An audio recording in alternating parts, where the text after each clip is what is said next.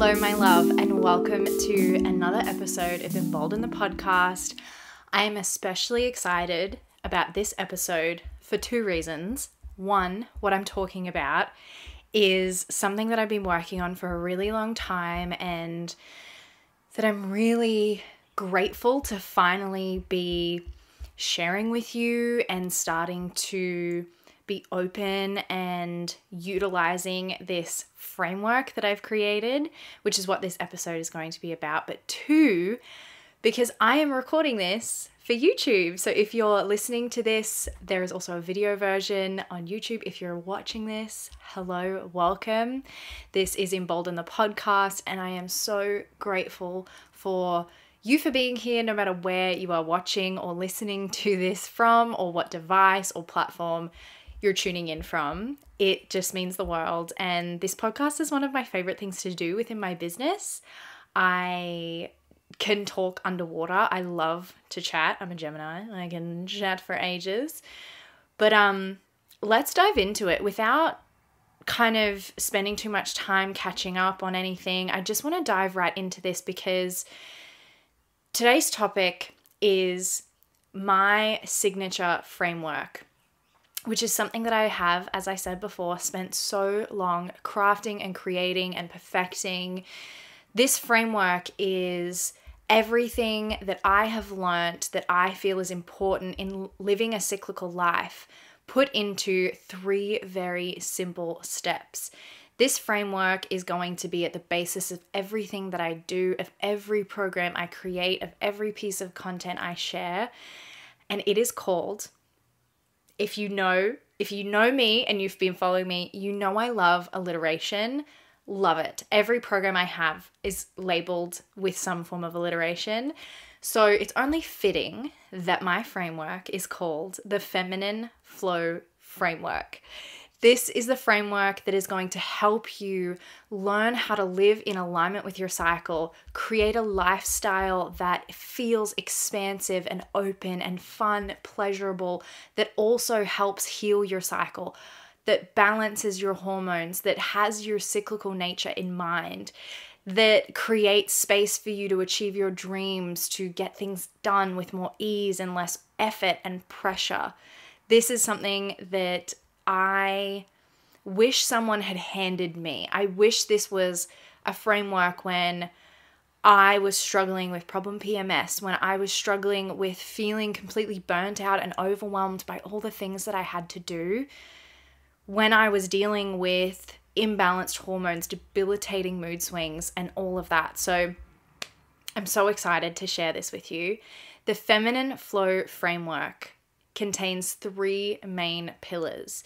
And these are the 3 things that I learned that changed my entire life and cycle when I started my cyclical living journey. Now, I hear so often from women, clients, people that follow me, that they really want to learn how to live in alignment with their cycle. They want to understand their cycle more, but that it's overwhelming and they feel like it's too hard or it's going to take too much time. And I understand so deeply. When I was starting out, I felt completely overwhelmed with so many different pieces of information, often conflicting pieces of information. And it was just really hard for me to understand what was actually going to make a difference and what was important. So to save you that time and energy, I have created this framework. And the 3 most important things that I have found to help you live in alignment with your cycle, live an intuitive and intentional life, is connection and clarity, ritualize and romanticize, and systems and sacred scheduling. I told you I love alliteration. I told you. So let me break these 3 pillars of the Feminine Flow Framework down for you so that you can understand them a little bit better. So connection and clarity talks about getting clear on your cycle. This is step number 1. Before anything else, before learning anything ritual or routines or structures, it's important that you understand your cycle. It's important that you are clear on what is normal in relation to your cycle and what is just considered common. This is important because if you are trying to live in alignment with your cycle and you still have this feeling of it's a burden, it's unnecessary, it's meant to be painful, this is just how it is, it's going to be really hard to transform that mindset just by doing things, right? Just by creating these beautiful rituals and structures. You actually have to get clear on what is your cycle supposed to be like? Why is your cycle important? How does it impact you and your day-to-day life? How can it improve your life? How can you learn to live in alignment with it, right? So this is all about understanding your cycle, and it's called connection and clarity because I wanted you to understand it's not just about being clear and having the clarity on your cycle, it's about connecting to it. So this is about, I talk a lot about inner seasons. This is about not just being clear on what your inner seasons are, but it's about connecting to the energy of those inner seasons. So understanding them at an intellectual level, and then embodying and feeling that energy, feeling that connection to your inner seasons, the connection to your cycle. This is the framework foundation. This is the foundation of the Feminine Flow framework. I can't speak today. Is understanding your cycle, connecting to it, connecting to the energy of your inner seasons, and really moving from this place is going to be so beneficial. I see a lot of people trying to skip past this step. They want to just get on with the beautiful routines. They want to just get on with knowing the tips and tricks and tools on how to live a cycle-led life and unlock the powers of your inner seasons. But without first understanding why this is so important, without first understanding how your cycle impacts your life, as I said before, it's going to be very, very hard. Then, once you have connection and clarity to your cycle, I'm going to take a sip of my tea. Once you have that connection and clarity, we move on to the second pillar, which is ritualize and romanticize. This is important because we are told so often that our cycle is a burden. It is gross. We get uncomfortable when we think about it. We don't want to talk about it, think about it, all the things. We also have this lifestyle and live in this society that is not just making our cycles taboo, but that is not designed for us to fully honor our inner seasons. That is so go, go, go, on to the next thing, da, da, da, da. And this is why you see so many tired, burnt out and exhausted people, depleted of energy, disconnected from their bodies, especially women, because we have a 28-day cycle. We have a 28-day cycle, and we are trying to fit into a world that operates off of a 24-hour cycle. And even as I say this, I want you to know that it is possible for you to still exist in this current society and live your 24-hour, life with your job, your responsibilities, while honoring your cycle. There is a podcast episode out about that. I'll link that below. But it's possible. But how we can make it more easeful for ourselves is creating rituals and routines that in the pockets of time that we do have in our busy schedule, that we can honor ourselves, honor our energy, give back to ourselves. Romanticizing your life is important and is one of the biggest, most important parts of this whole framework that I really don't want anyone to skip over because it might seem a bit frivolous and fluffy. It's important because when you romanticize your daily habits, when you romanticize and find magic in the mundane moments of your day, of your job, of the tasks that you might not really love to do, but you know you have to do in order to function as a human being or get where you want to get to in your business or your work, that makes it so much easier for you to show up for yourself. It makes it so much easier for you to show up for your tasks, right? If you see your rituals and your routines, your habits as a burden, you're not going to want to do them. If you think of your routines as a chore, they're going to feel like a chore.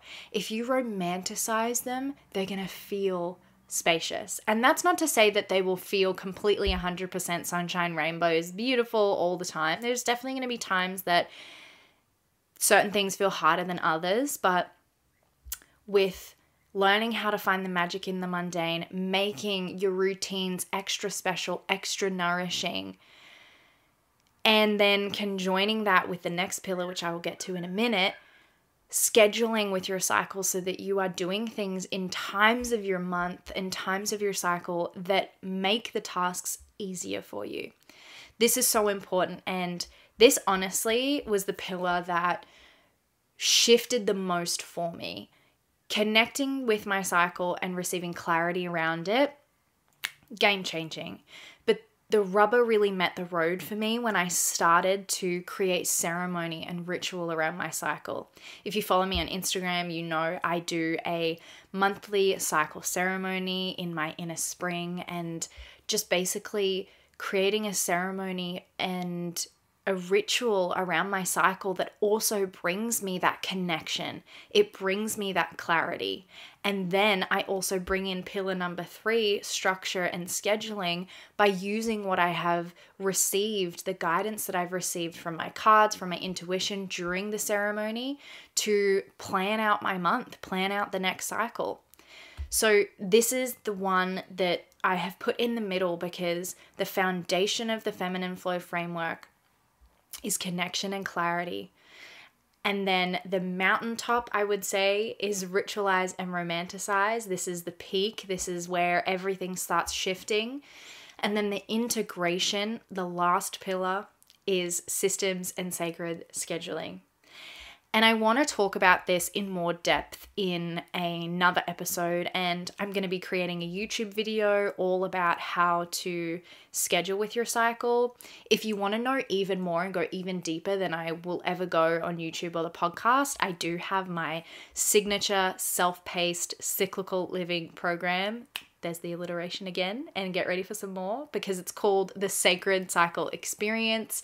And this experience is, as I said, self-paced, and you learn how to connect with your cycle, you learn how to schedule with your cycle, and you learn how to create those rituals and that romanticized routines in alignment with your cycle. But let's dive in to pillar number 3, systems and sacred scheduling. This is my favorite part. I think I could say that about every pillar, but this is the part that makes everything feel a bit more tangible, right? So as I said, rubber meets the road when you start to ritualize and romanticize your cycle. I feel like the light bulb comes on with the connection and clarity, rubber meets the road, things start moving with ritualize and romanticize. And then when you get into systems and sacred scheduling, it all starts to kind of feel like things are falling into place. Like, oh, yeah, this is how life is supposed to be. This is how my day can get to feel. And it makes it all really tangible and really real world feeling, if that makes sense. It makes it more real and tangible. I can't think of another way to say that, really. So this pillar is all about creating a schedule, a sacred schedule, as I like to say, because it is sacred. Your time is sacred. Your time is sacred because it is a finite resource. You can't get more of it. It is your most precious asset. And we spend our time so often unintentionally, unconsciously doing things that are habits that are not serving us.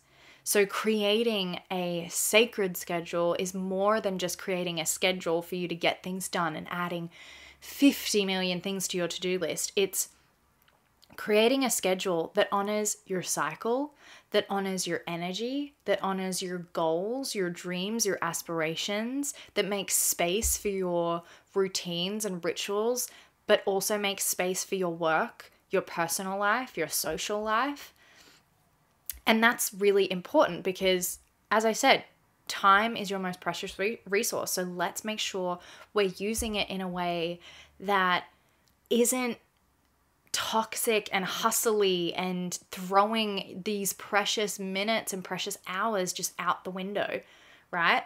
So creating a sacred schedule is all about using your cycle seasons, using the energetics of the different phases of your cycle to create a routine and a calendar that is full of tasks at certain times. It's basically optimizing your calendar using your cycle. It's like, what can I get done and when can I get it done with the most ease? When is my literal brain chemistry, hormones, and energy going to be primed to the best, like most optimal performance for this particular task?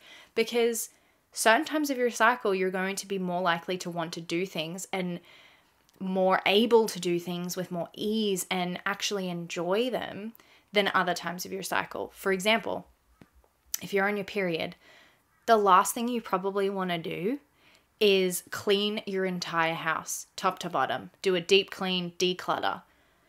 But when you're in your inner autumn, your premenstrual phase, as you're leading into your inner winter, your period, you are probably going to be able to clean with more enthusiasm and ease, and the time will fly by like that. For me, I know I only ever clean, like deeply clean and declutter during my inner autumn. And it has made such a difference because I would try so often in other seasons of my cycle to do it before I even knew about this stuff. And I couldn't figure out why, like, one week a certain task felt so good and so easy, and then the next week it felt like I was pushing a freaking boulder uphill and it just kept rolling down on me, right? I'm sure there are some of you watching or listening that can relate to this, but that's understanding your cycle energetics, your seasonal energetics, and putting it into practice and integrating it into your life through your structures and schedule. So we're also talking about creating systems. So I call them cyclical systems, and systems are spacious. Systems make space for you to live your life. I don't want you to think about systems as these rigid things that keep you in a box and that cause you to stress or hold you back, fence you in. That's not at all what my version of systems are.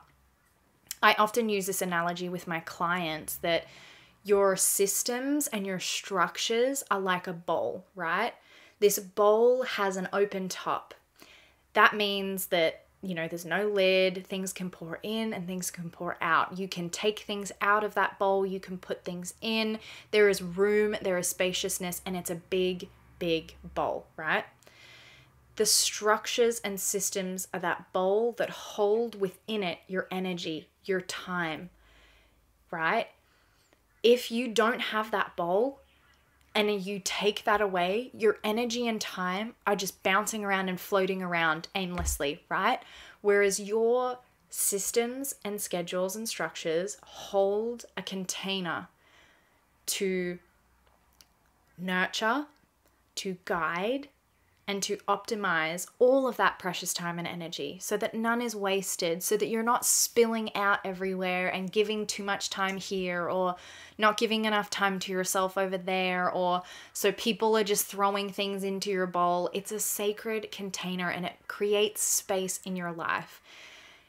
And this is game changing. Like, honestly, guys, the Feminine Flow framework is life changing. I truly don't say that lightly.